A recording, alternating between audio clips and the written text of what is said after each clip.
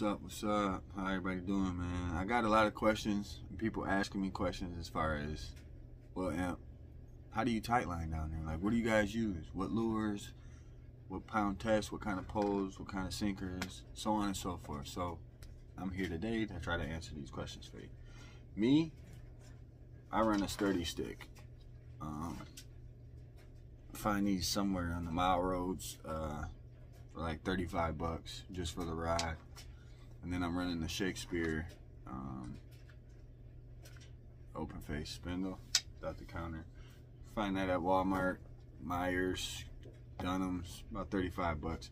I run 40-pound main line, and I also run 40-pound lead line. First thing you're gonna want to put on when you start your setup, so from top to bottom, so from the first thing that you put on to the last thing that you put on, which would be the sinker. First thing you're going to put on is a hair bead.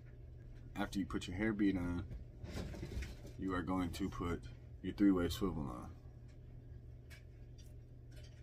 which would look like that there. So you have your main line tied up at the top, the one that goes off empty. Then you're going to tie your lead line on the bottom one like that.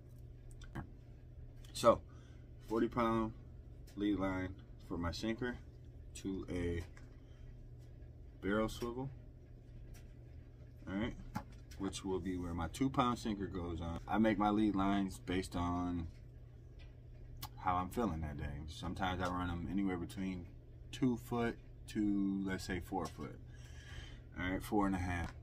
So you take your three-way swivel, take your C-hook, you're gonna connect that to that, right? Bam, now I got my lead line. Well, you can put anything you want, pretty much, from a long A bomber, from the long A bombers to a Challenger, to the Salmos,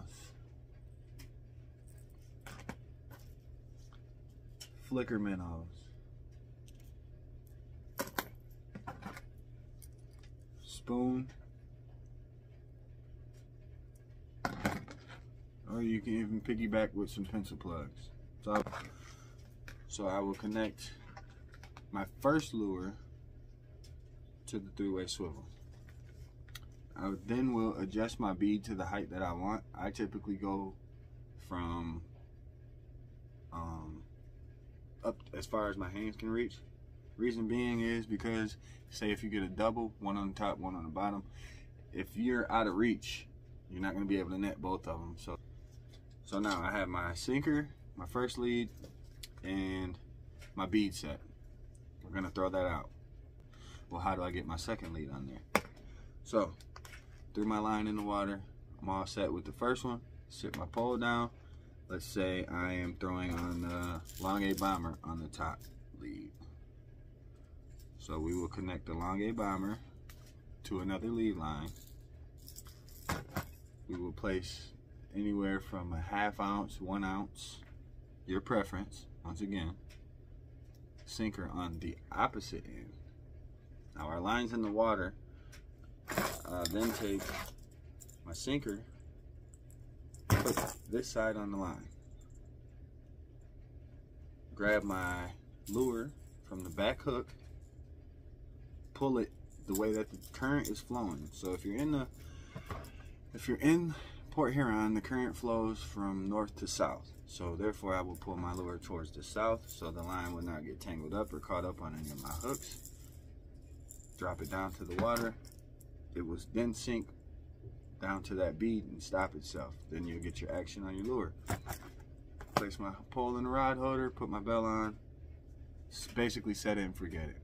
Yeah, that's pretty much everything you need to know as far as how to tightline by the Blue Water Bridge. So thank you guys for watching. Make sure you subscribe, share, like, and follow the Hooksumnbythemouf page at Hooksumnbythemouf.